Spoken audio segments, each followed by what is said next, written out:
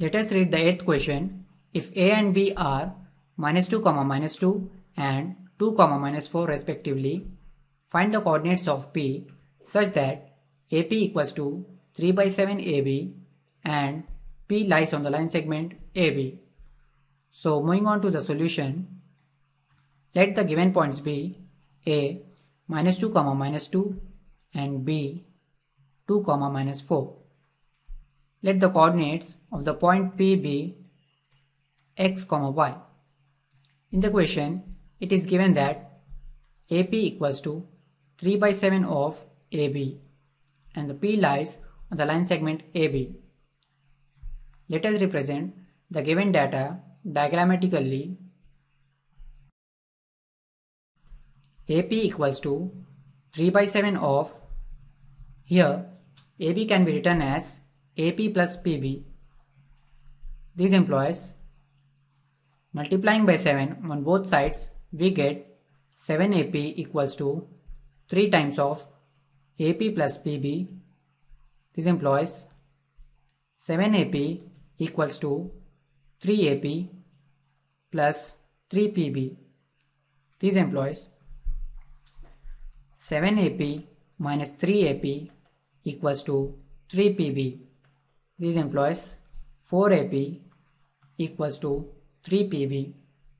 This implies AP by PB equals to 3 by 4. It means the point P divides AB in the ratio 3:4 internally.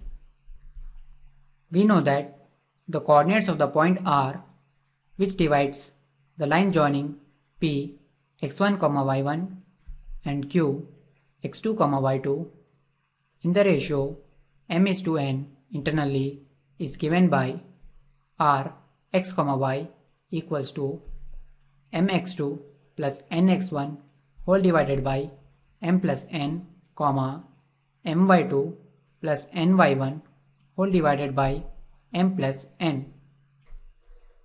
Here, the point P divides AB in the ratio 3:4 internally, that is, the value of m here is 3 and the value of n is 4.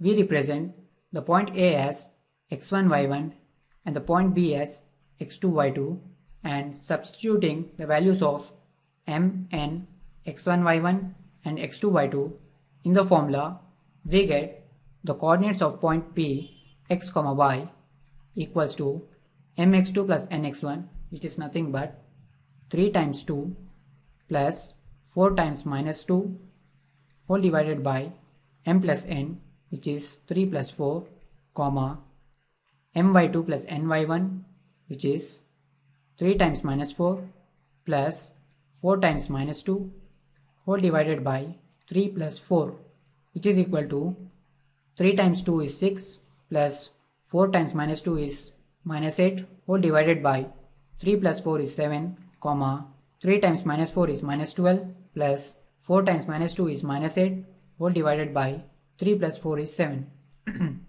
which is equal to 6 minus 8 is minus 2 whole divided by 7, minus 12 minus 8 is minus 20 whole divided by 7. Hence, the coordinates of the point P are minus 2 by 7, minus 20 by 7.